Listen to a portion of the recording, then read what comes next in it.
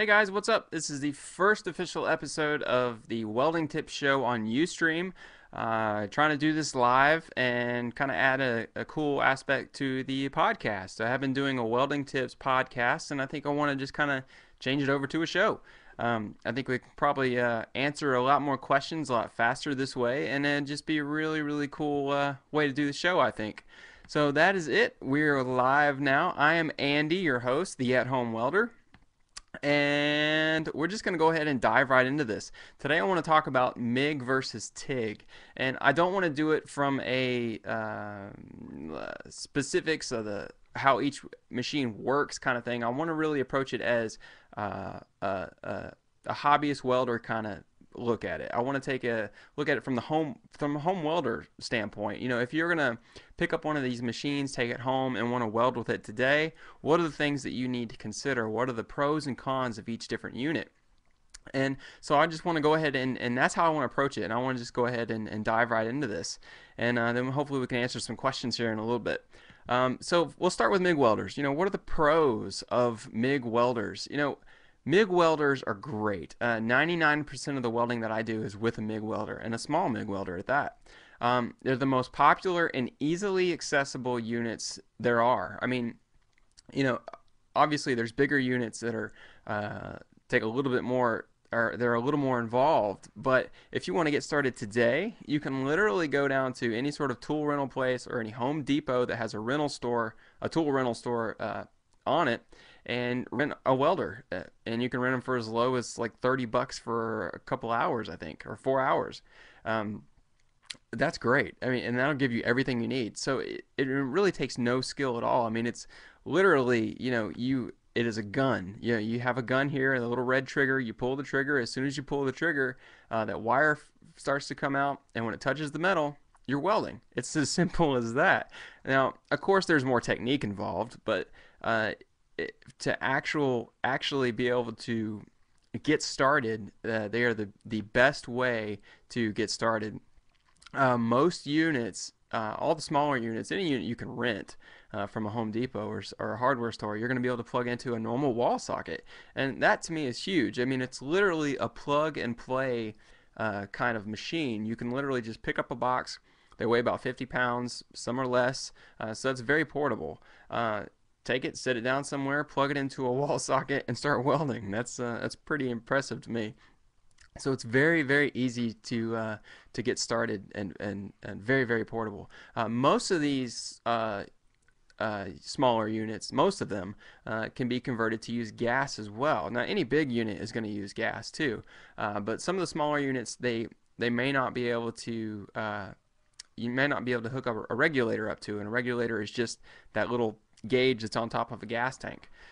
So being able to use gas as well is great, because it means you can have a nice cleaner weld. You'll be able to weld some thicker material a little bit better, and you know, it's just it takes you to a new level.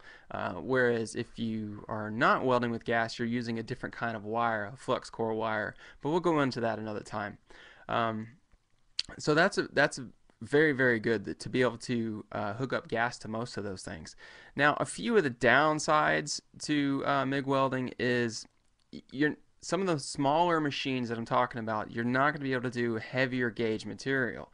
Meaning, you know, if you want to do something kind of structural or anything that's actually going to need to support a lot of weight, you just can't do it with these smaller units. And in fact, I think most of the smaller units, I think it's up to a 1/4 inch thick before they tell you you need to move on to a bigger machine.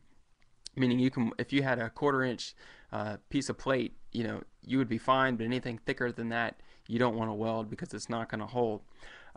Especially for newbies and beginners, there's a tendency to just really glob on that weld simply because you're pulling a trigger. And as long as you're pulling that trigger, that welding wire is coming out, and you're just gooping up that weld, making it bigger, bigger, and bigger. And something, maybe it's something about our man brains, but or just your brain in general, that tells you if you see more weld on there, automatically it is a good weld. Well, that is not the case at all. But it's very easy to get a weld that looks like it's a good weld simply by gooping it up. And MIG welders are great for doing that. Great for quickly just globbing up that weld. Now, so that is one bad thing. It's very easy to mistake a good weld for a bad one, or a bad weld for a good one. Excuse me.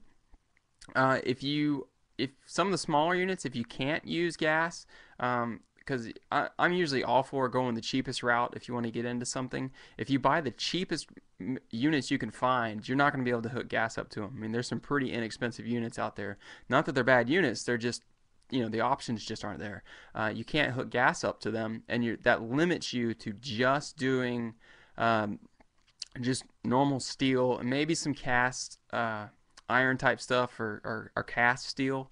But that's really all you're going to be able to do. You're never going to be able to do any other types of materials or anything heavy, simply because you're not using gas. You need to have gas to be able to do those different kind of materials, because the heat and the bonding that the gas gives you with the wire.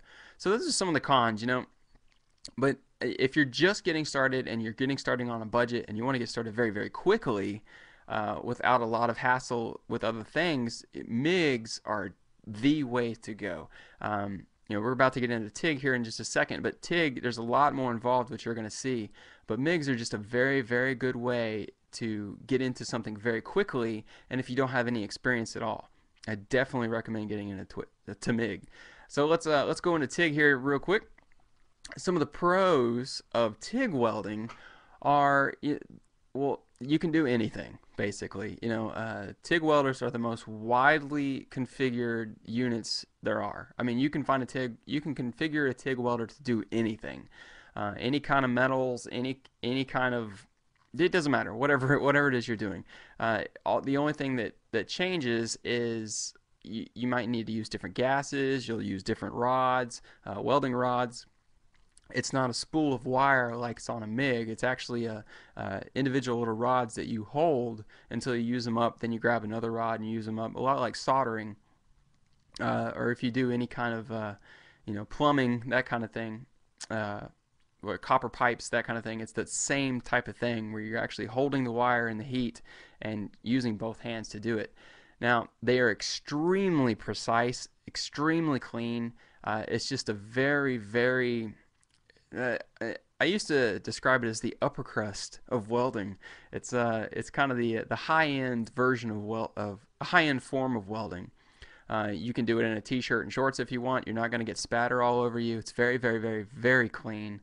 Um, the end product is usually something that you don't have to mess with. Whereas MIG, you usually have to do some sort of cleaning, or there's usually some spatter. Where TIG, there is virtually no cleaning.